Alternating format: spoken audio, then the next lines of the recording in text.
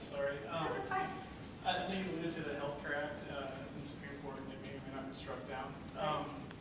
Vermont has actually been in the process of creating a statewide single-payer healthcare system, and I was wondering if anyone is looking at doing something similar here, or if you yourself would be interested in sponsoring such legislation. So there is a senator who, in the Senate, I actually sit next to her on the floor, and Dr. Irene Aguilar, who has been the biggest proponent of that in Colorado. I know that that is her #1 mission, and her mission is to get bipartisan support for that, and so she's working on that. I definitely know that.